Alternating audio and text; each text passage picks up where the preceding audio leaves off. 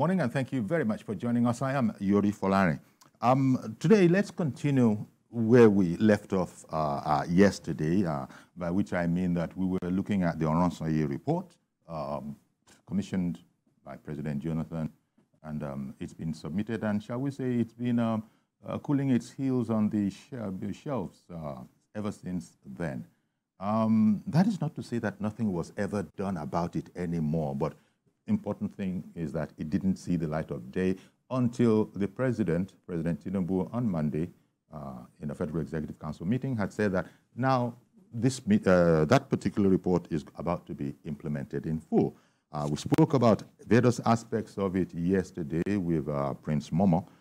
Today, our guest is Dr. Daniel Bwala. Dr. Daniel Bwala is a lawyer and a policy analyst. A fine morning to you. Thank you very much for making time for us. Thank you for having me, Mr. Yori. Good morning to Nigeria. Indeed. One of the things that have come up, first of all, the Oronsaye report, long story short, if that is even possible, is that it's all about a leaner government that will be a lot more cost-effective and save us scarce funds. That's maybe the long and short of it. Of course, efficiency must also be in there and all of that. But the question I want to ask you to start off with, Dr. Bwala, is do you think that that report, the way it was made, is still fit for purpose? Well, thank you for having me, and good morning to Nigerians. Yeah. One thing about governance, and generally, is that at every given time you review steps, you review decisions, and then you modify them to suit the present circumstance. So the fact that Mr. President approved the full implementation of the report does not in any way suggest that the President is saying, hook, like, and sinker, just do it verbatim.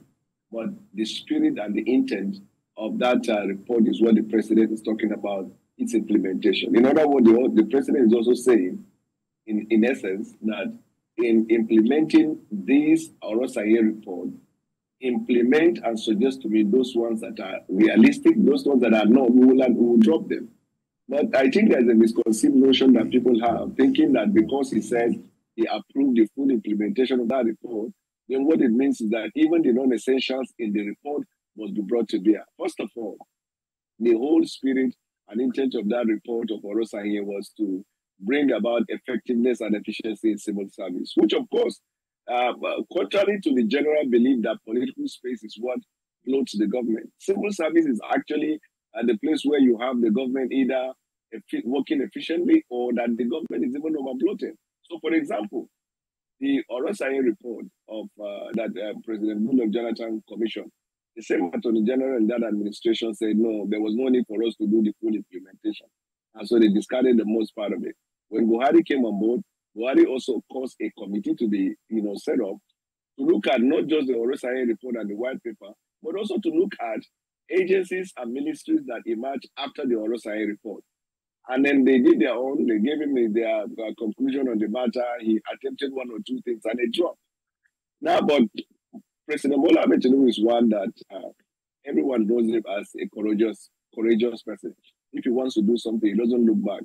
And he's well aware of backlash, he's well aware of criticism. It's just like the case of the removal of fuel subsidy and the floating of the Naira.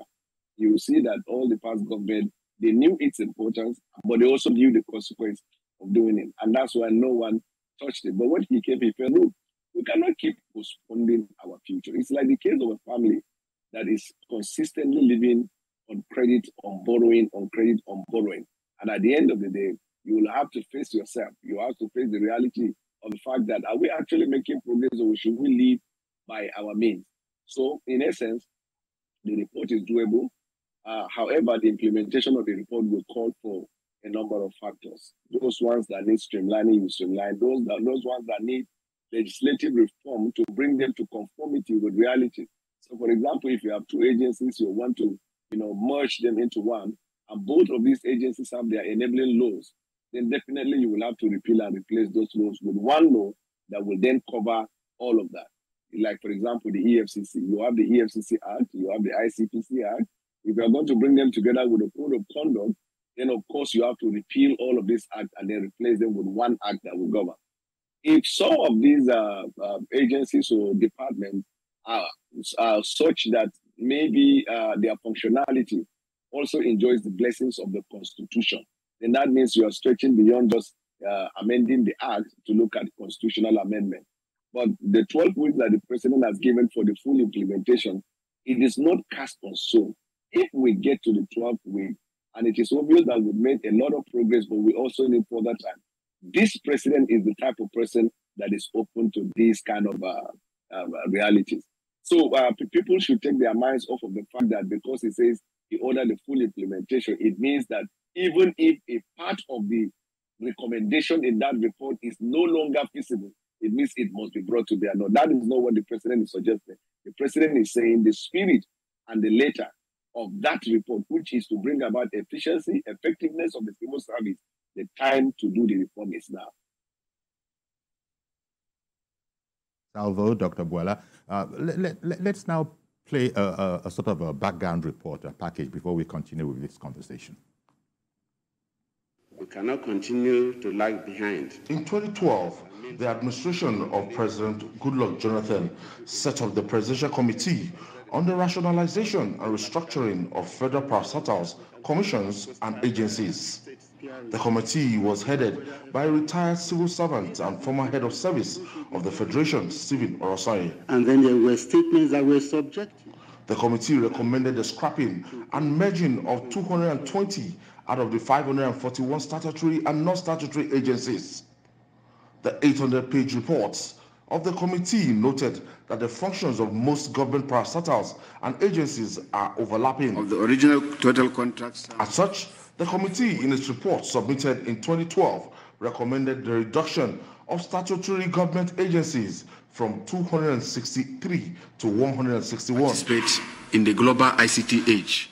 As part of its recommendations, the committee suggested abolishment of 38 agencies, merger of 52, and reversion of 12 to departments in the ministries. Why there should be large differentials in salary. In 2014, the committee on the white paper of the Oronsaye report submitted its own report.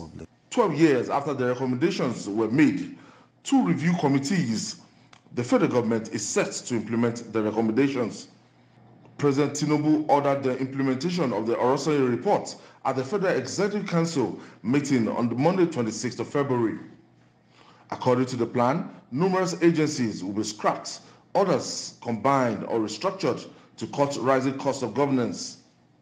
It's a report that have been in place for almost a decade, if not more than. And the motive is was to streamline government expenditure, most especially in the area of cost and carrying out the responsibilities of government parastatals and agencies.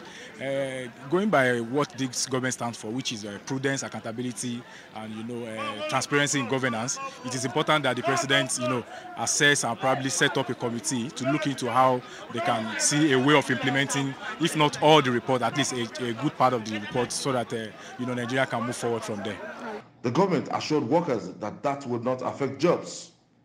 To demonstrate its resolve, the administration has considered a committee to implement the report within 12 weeks. The committee will be headed by the Secretary to the Government of the Federation, George Akume. The National Assembly is expected to play a crucial role in the implementation of the report, as the legal framework or enabling acts of some of the agencies need to be amended. Aidili Uzuwaku, TVC News, Abuja. All right, then. So that's that background report. And as you were saying, Dr. Bwala, really the president's intendment, to use one of those quaint words that they use in officialese, his intendment was that they would do the sensible thing.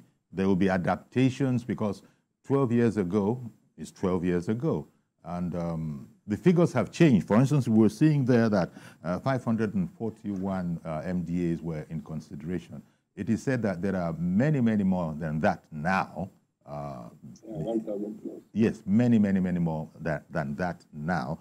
And so there is the question of whether 12 weeks is going to be adequate for this humongous job that has to be done so that this thing can take off very much, I think, in the way the president would have liked it to be. Because there's so much legislation involved. It has been mentioned before.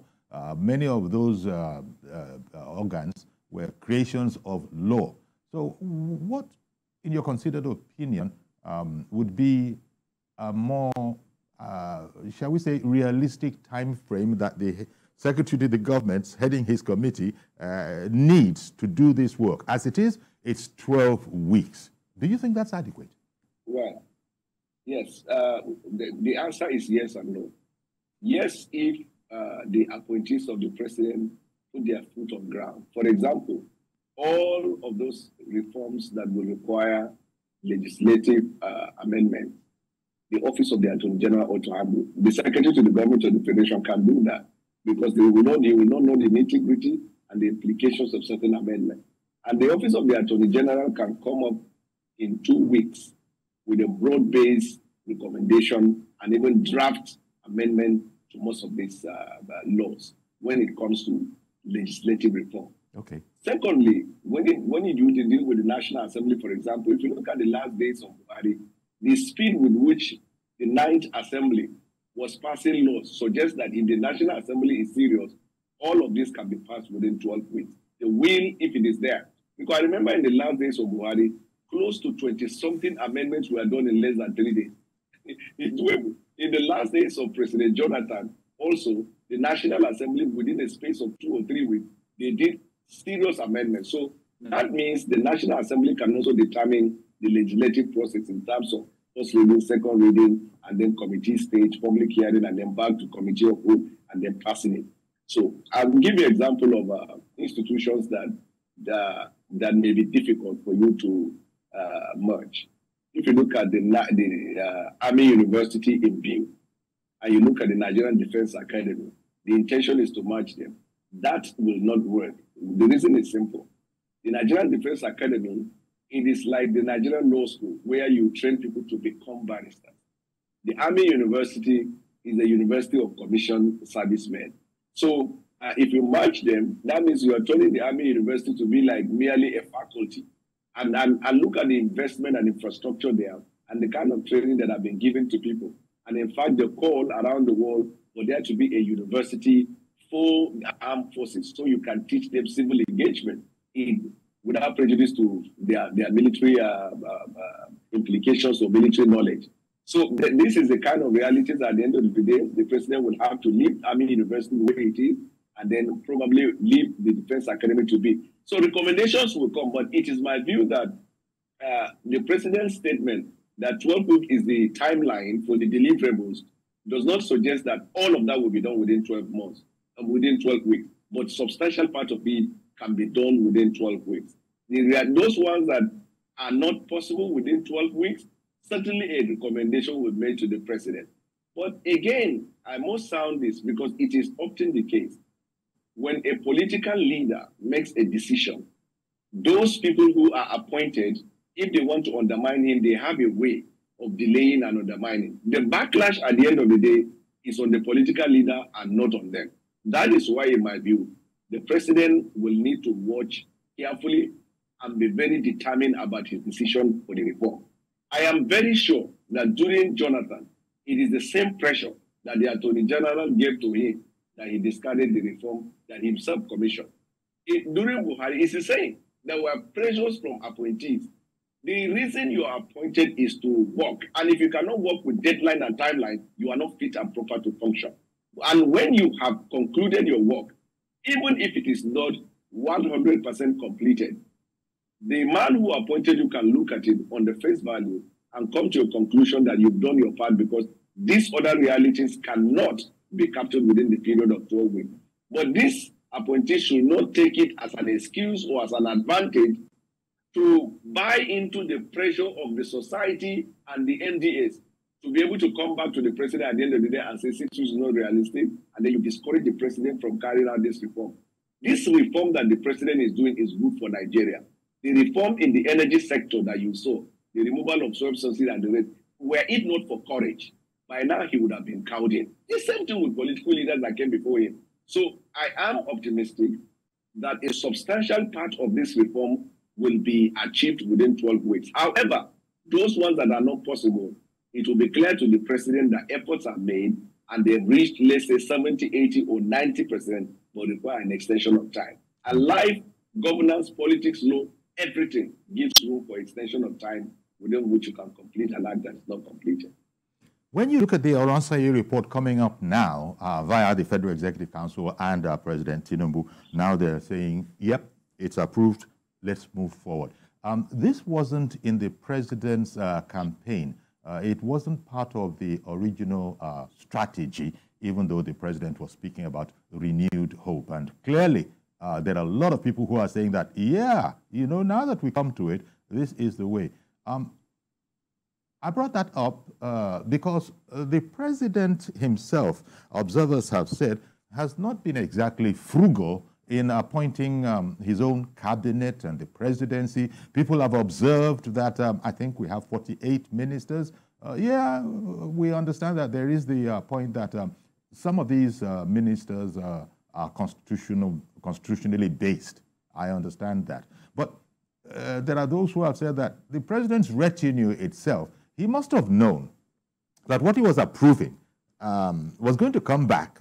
It will affect all of Nigeria. I don't think the president has anything against that, but it's actually going to affect him as well in terms of the appointment that he has made so far, which is why I said we didn't know about this like we knew about fuel subsidy removal, efforts to interfere with, to intervene in financial tinkling.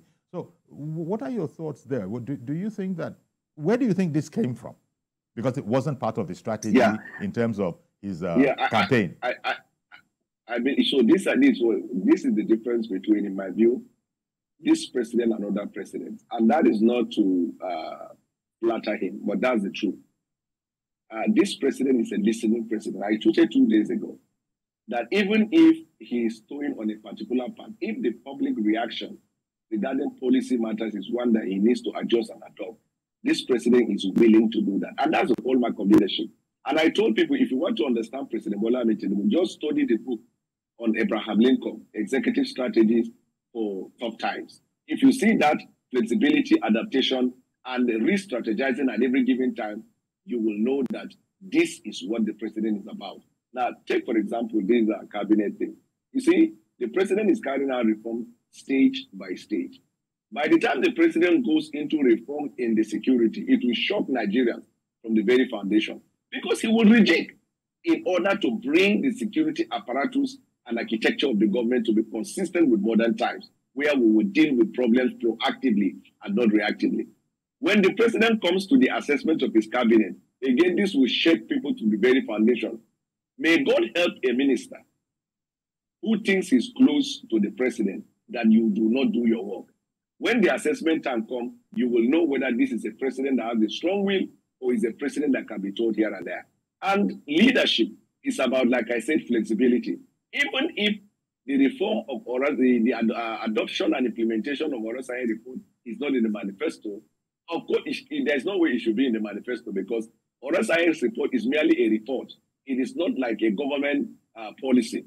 Now, this is why I think people should even credit it to President Bwala, because there are other leaders that will say, this report came through the other leader and I want to do my own differently. In fact, is that not the problem we're facing in Africa with succession? Once government comes, they discard the previous one and they don't want to continue, even if credit is due in that.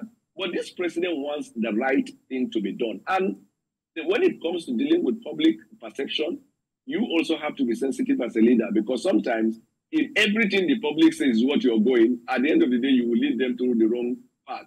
This same public space have been complaining about the need for the president to run a lean government to reject.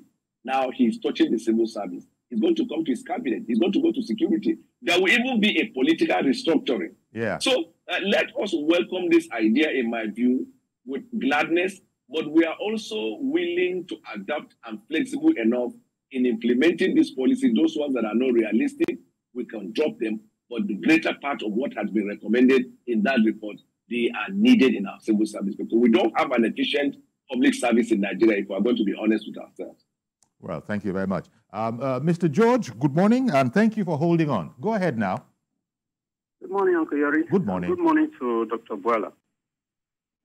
Uncle Yori, please recall that last week, the president summoned the PAMSECs and some heads of MDAs, and he told them that they were slowing down his government, his agenda. I hope you can recall that. The reason for that is this the bureaucratic procedures in the civil service that does not allow things to work, and it is deliberate. If you watch, my business takes me to several civil service centers. You will discover that an average director or even senior civil servant cannot operate a computer. How can won't such a system slow down a dynamic governor or president? What I think the president should do is to digitalize the civil service. The Oronsaye report does not mean that people will lose their jobs. I take that. But he needs to weed out the dead woods and bring in people who can do better than them. We are talking about unemployment in our country. There are so many people that have graduated and they have good skills, but they cannot find a space in the civil service because of corruption and these dead woods. Weed out those dead woods and bring in better skilled ones without necessarily reducing the number of people that have been in employment. Otherwise, labor will say they will kick. So I think 6 weeks is enough. Like Dr. Bwala pointed out, if the National Assembly and the committee that has been appointed are serious to do their work, 6 weeks is enough to do it. The same pattern that Oronsaye adopted when he was writing the report can still be used. It's the same principle for any other agency that came on board after that report had been written. I want to say this today. Uncle Yori, Nigeria will not have a second Tinubu to reform this country. That's why we are told. That's right. Opportunity comes but once. That opportunity is now. Whether we resist reforms, whether we resist changes, whether we resist pains of reforms, this is the time. If we miss it, I'm sorry, we may not get it again. Thank you. Thank you very much, Mr. George. Dr. Bwala, I see that you are agreeing with that, and you referred to it earlier. Even the president's assistant at the time of the announcement was just about everybody has spoken about this the boldness of the decision. Is that something that is important, and what does it imply? That there has been a propensity to kick the can down the road before now? Yeah, I agree with George. I like the part he talked about. Nigeria may not have another Tinubu when it comes to reform. You see, every president comes with a distinctive characteristic. When Buhari came in 2015, the whole world rallied around Buhari because he said, if we don't kill corruption, corruption will kill Nigeria. He got global consensus on that. Unfortunately, Buhari failed to do that because he yielded to the pressure of appointees. This is what President Tinubu is trying to avoid. So President Tinubu cannot afford to yield to the pressure of inefficient, non-performing, and ineffective appointees. You see, because look at the word he said, which was captured by George, that I believe was strongly when he told civil servants, don't slow down my agenda. Civil service is the issue. And they have their ways of putting pressure. They are connected to the people in the private sector. They are connected to people in government. They may even be connected to people in the villa to try to bring alternatives to the president to say this is not doable. To even say that's the reason why the previous president dropped the idea. But if the president could not listen to such advice and then went ahead and implemented the removal of subsidy, then I believe that the president is not going to yield to that. What the president will be open to are adaptations. Adaptations are okay. You're bringing the spirit and intent of the reform. You're adapting it to 48. And to answer Mr. George, the digitization of the civil service is already underway. If you ask Bosun Tujari, he will tell you in the communication and digital economy, they are going in the direction that is going to revive the civil service. And truly, even in the judicial sector, there are judges that cannot even tie. So this reform is a call for duty. It's a call to duty. It is a national call for the betterment of Nigeria. Everybody will have to wake up. Wake up. We can't keep talking. The president, you need to reject the civil service. You need to make the government lead, and then by the time the political leader wants to do it, this is not achievable, this is not realistic. No, I encourage the president to stamp his feet, insist.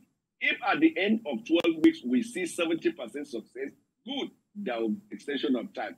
But the president should not be cowed into believing that because I read somewhere, somebody said that the report is outdated. How is it outdated? How is it outdated?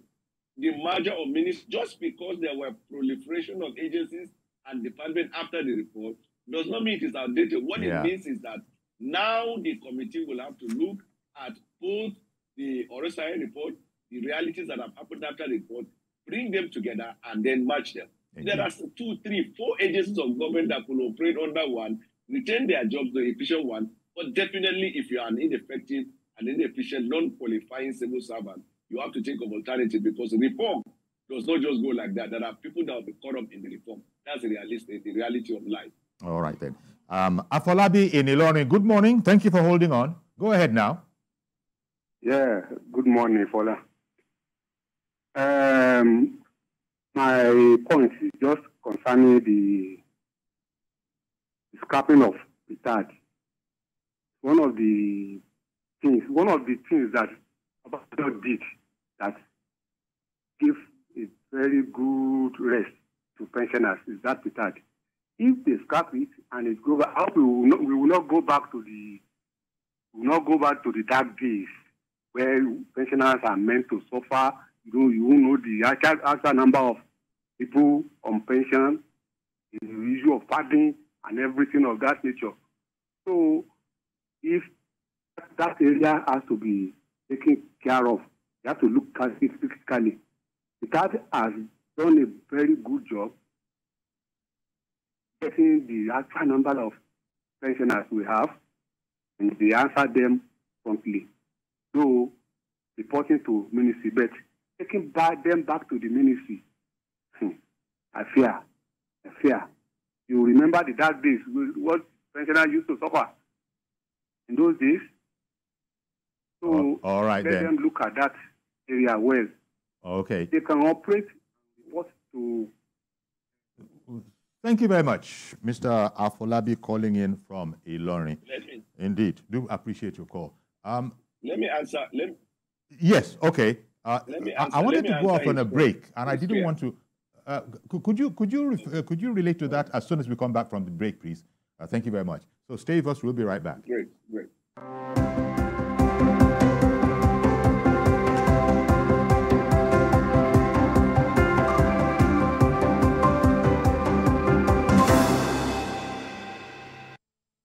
Okay, welcome back. And 12 years after President Tinubu adopts the Oronsaye report for implementation, that's our subject matter this morning, and our guest is Dr. Daniel Bwala.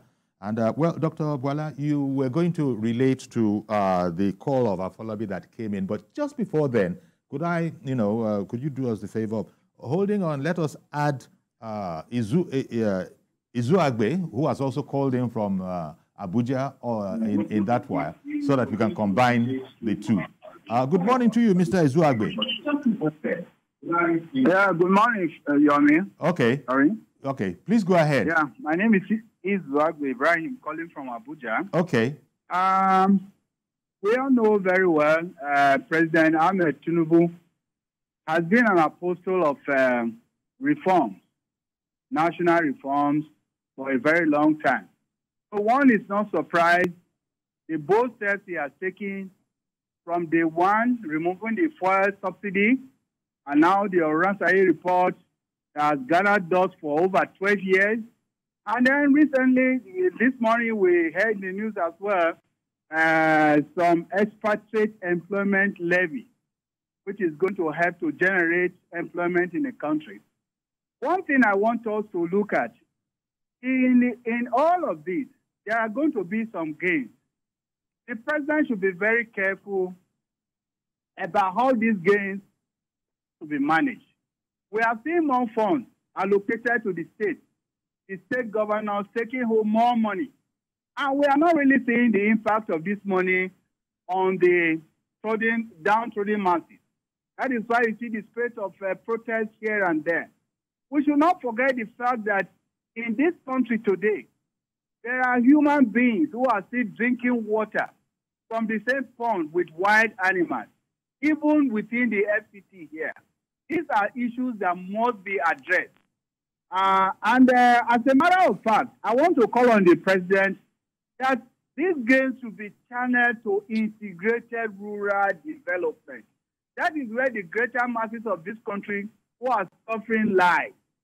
Until we are able to take care of the issue of those downtrodden in the rural areas, then we'll continue to feel the heat in the urban area. You have the surge of population, you have the slums, then you have all those social vices that come with it. So these gains, my major point, is that they should be channeled to developing better life for people in the rural areas through integrated rural development. Thank you. Thank you very much, Mr. Izuagbe. Okay, back to you, Dr. Bwala. Perhaps you wanted to pick up with Afolabi's contribution to the program. Yeah. Yes, I wanted to allay his fears by telling him that if, like an agency, like he mentioned, is taken back to the ministry, you will not see what we're used to seeing before. You see, because what we're used to seeing before was non-performing, ineffective, and inefficient ministers and ministry heads. But this time around, the reform is like a tornado. When it comes, you stay consistent. You are not ready, it takes you off. So when it is the part of the reform of the president, that by the time they are taken back to the ministries, they are going to be under the leadership of a 14-age minister. That's why he started with this. He's going to come to ministerial reform too, where he will now do what he needs to do in order to make sure that we have a 14-age civil service system. So he shouldn't have fears. This reform will bring about effective people, and there will be a sort of accountability means. Like, for example, during Obasanjo, that was when they introduced the Savicom, where everybody's opinion is heard directly without the interference of ministers or ministry heads, even when it comes to bribery, corruption, and some of these things. So the president is looking at all of those reforms, and the people he has appointed will make the recommendation in that regard.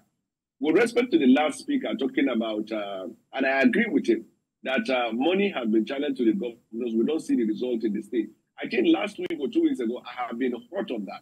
And I even called on the president to direct the central bank and the Minister of Finance to publish monthly allocation of states. Let the Nigerian people know how much their state governors are earning. Because this thing happened, if it was not in Obasanjo's time, it was in Jonathan's time.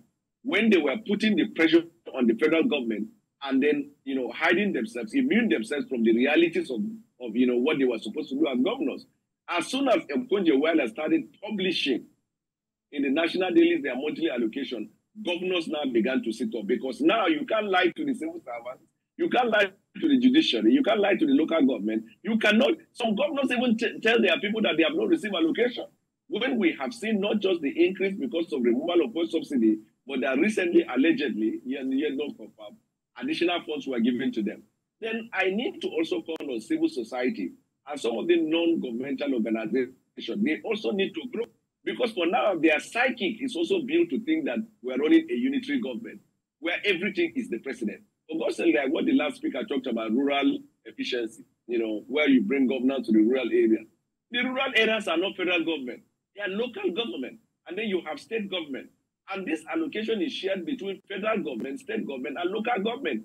I can beat my chest to tell you, in the whole of Nigeria, you will rarely find a state government that actually spends up to 20% of what they get for the local government in the local government, not to talk of the state.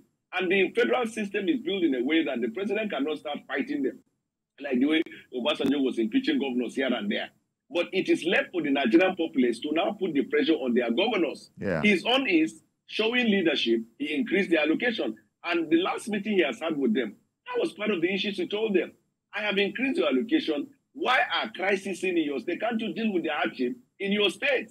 So these are the things that the Nigerian people should, even the press, we rarely talk about state government. Yeah. We only talk about the president and the federal government. I think it's about time we begin to call out states. This is how much so state. How is it that the people there can't drink water? How is it that school fees are not paid? How is it that civil servants are not paid? How is it that the judiciary is not paid? Yeah. They receive over 300%, Mr. Yori, over 300% of their monthly allocation since the removal of subsidy goes to the state. We have not seen the impact. Lagos State is quite impressive, and I think one or two other states that came out with clearly defined plan on how to touch the various citizens, indigents, and residents of the state, market people, students, those people who are vulnerable, how they will get food to eat. Apart from that, how many governors have had press meetings and told the Nigerian people what they intend to do after receiving this much? Indeed. Thank you very much, Dr. Bwala. In fact, on that particular point about the governors being up and doing and reporting perhaps more fully on what their thoughts are, a lot of Nigerians have said that the governors themselves are listening, if not them, then their aides. Mazi Okoroafo in Arochukwu, good morning to you, sir. Good morning, Sayori. Good morning, I guess. Sayori, you see, what our guests will just write this together and just to join together what he said. We should also be asking the governors, all these security votes they collect, what are they doing for it? I agree that they have to take care of themselves. But what is happening? Because do you know that this security vote that the governors also are collecting, if they use at least 5% or 10% of it and take care of the local government in the audit society, that there will be no problem of insecurity in Nigeria. Do you know that? But what are they accumulating that security vote for them? What are they doing for them? Because you ask yourself, even the votes are collected, all each local government have their own natural resources. Are they harnessing it?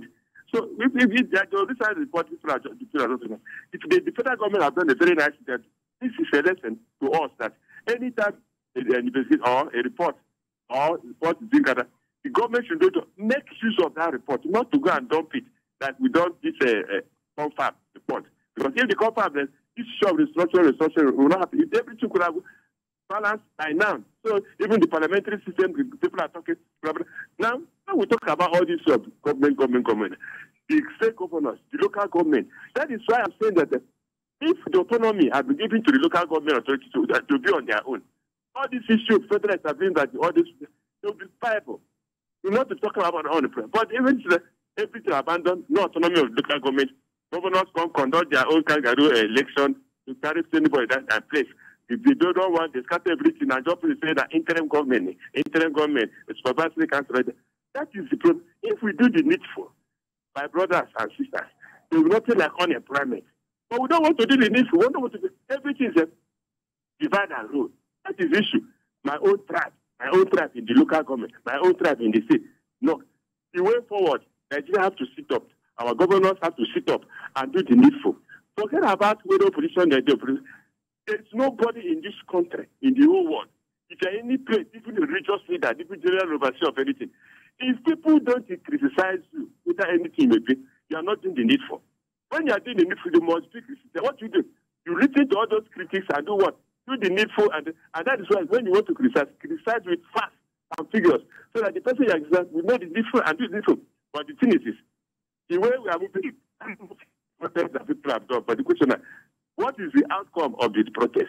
What is the result of the protest? Have you achieved what you protested for? That is the question. That is why our brother was just talking about water. Now, this is rising everywhere. Do you know that many places they cannot talk about borehole, they cannot talk about water? You ask us, where is honorable members? They go to Abuja, settle down there, their constituency is down, nobody's talking about to protect. Pipe for water, what does it take? Okay. This borehole, what does it? Borehole doesn't cost. But they make clear benefit. I don't know when Nigeria crack. You remove the lack. I live with the Abba brother, Abba sister. Think about vanity upon vanity or vanity. Good morning, sir. Good morning, Nigeria. Thank you very much, Mazi Okoroafo. And if you happen to just be joining us, we're looking at the subject matter 12 years after President Tinubu adopts the Oronsaye report And as you know, these conversations will roll. And a viewer called in from Ilorin and spoke about wanting to see much better integrated rural development. And that has led us to the particular avenue that we're pursuing now. Dr. Bwala has pointed out that do not forget that rural development, integrated rural development, it's a function of the states. So the governors, in fact, this whole subject matter here about adopting the Oronsaye report and a leaner form of government, it's not only in one place. All Nigerians are going to have to be on board on it, and there are not exactly fears, but apprehensions that Nigerians tend to politicize anything. And there are those who will probably bring a political aspect to this because they're suddenly thinking about themselves and they're thinking about what they might lose out of the intention of the Oronsaye report that the president has said, go and adopt fully, and which our guest, Dr. Bwala, has said that indeed that is going to be done with a fair bit of adaptation, seeing as the lie of the ground is different 12 years later than when Oronsaye was putting the report together. So, Dr. Bwala, that point about the politicization, we have to be wary of that, perhaps, and have to be eagle-eyed to root out any such distractions, right? Yeah, you're right. And in fact, that's the reason why, if you look at the general populace, they are beginning to be discouraged by certain pressure groups. Like, for example, the Nigerian Labour Congress. The reason why the protest was a disaster was because their protest was misplaced priority. How can the president be held responsible, squarely responsible for hunger, let's say in KB State, when we are running a federal government, meaning there is a federal government, there is a state government. If you look at our own constitution, you will see how the powers that are within the precinct of the federal government in section 251, and you see the powers and other sections of the constitution, and you see that of the state. When it comes to this rural thing, rural development, when it comes to food security, when it comes to agriculture, when it comes to something, they fall within the powers of the federating unit. So, and look at it this way, Mr. Yobe. The federal civil servants constitute less than 30% of the overall civil service in Nigeria. Greater number of civil servants are in the states. So if you bring the 36 states cumulatively, count the number of civil servants as against federal civil servants, you will know that the NLC is just wasting time. Why won't the NLC conduct the protest in every state? Let the protest be directed at the state governor first to account for that much is receiving and without consequential effect on the federal workers, and then they can trickle it down to other aspects of the economy of that state and infrastructure and the rest. But now, even if a bird flies on top of your house, President Tinubu is responsible. And our psychic has been built to believe that. So governors conveniently hide away from their responsibilities. For God's sake, if you receive over 300%, there is no reason why you will not deal with hunger primarily. Then go beyond dealing with hunger to talk about how to create jobs. Then go beyond how to create jobs to talk about enhancing prosperity of that state so you can be a viable and competing state in the country. So I think, and I like what Yori is doing. You know, you talked about one coverage that you're doing, looking at the states and the rest. I can imagine if the Nigerian media for 1 second decide to really focus on this state and keep the conversation for 2-3 months, believe me, there will be effectiveness. You will see improvement in dealing with hardship in Nigeria because we will then point at the problem where it is. If you look at the powers of the president, armed forces, currency, security, look at the constitution. But now the president is held accountable for local government affairs, held accountable for state affairs, held accountable for private sector affairs. Federal government is to create an enabling environment for people to thrive. Government is at the state level. That's where government is. Local and state is the actual government. Federal government job is to create the environment and then intervene where necessary. Indeed. Mr. Bubakar in Kaduna, thank you very much for holding on. Good morning. Go ahead now. Uncle Yori, good morning. How everything? Good morning, sir. Thank you for calling in. Uncle Yori, thank you for bringing this matter, Oronsaye report. And we agree, we Nigerians, I know there is difficulties in the country, but thanks to Tinubu for having the courage to hold the bull by the horde, because it's not able politician that will be able to implement all these top decisions, because all of them will be thinking of their second tenure. But he is trying to repair Nigeria, to fix Nigeria the way it's supposed to be, so that we can be living according to our ends, according to ourselves, because we have been living a fake life. This Oronsaye report, the over-bloated civil service, or over-bloated civil servant in the civil service is terribly too much. It's taking, in fact, almost 50% of the money Nigeria is generating in every month. All this commission. I'm telling you, some of them are duplication of duties. All these research institutes, research this, research that, research council this, research council that, research. I'm telling you, it's a duplication of duty.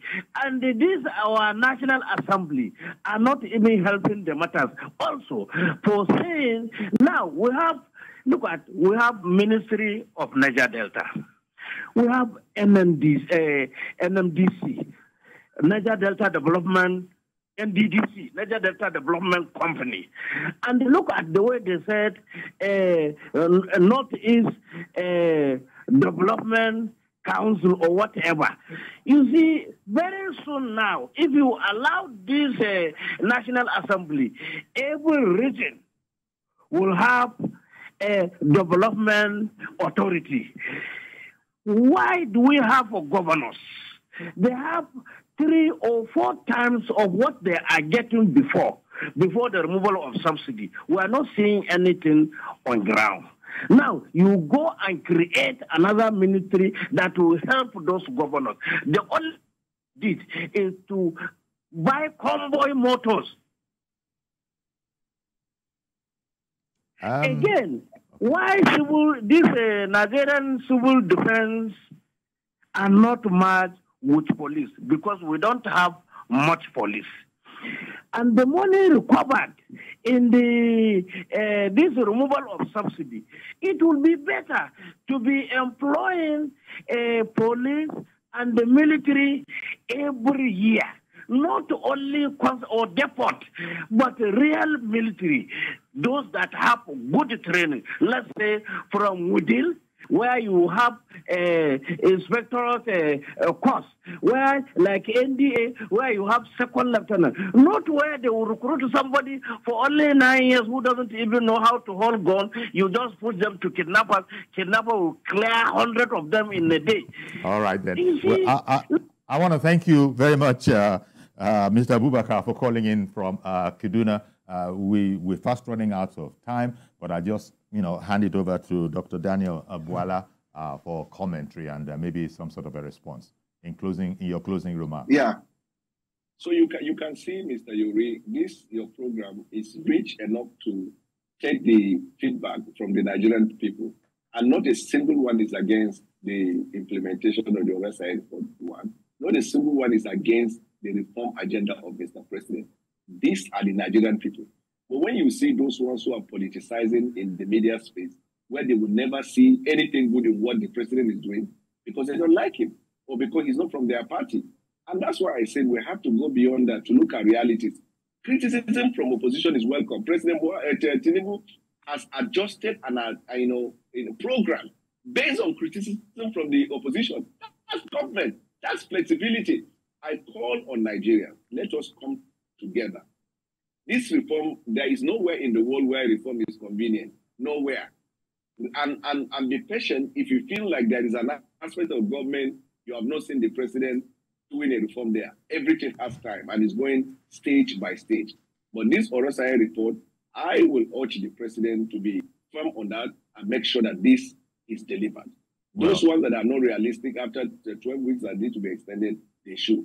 But I want to appeal to the president. Army University should be allowed to stay distinct from the Nigerian Defense Academy, because merging them will defeat the entire purpose of professionalism as vocation and different from vocational training.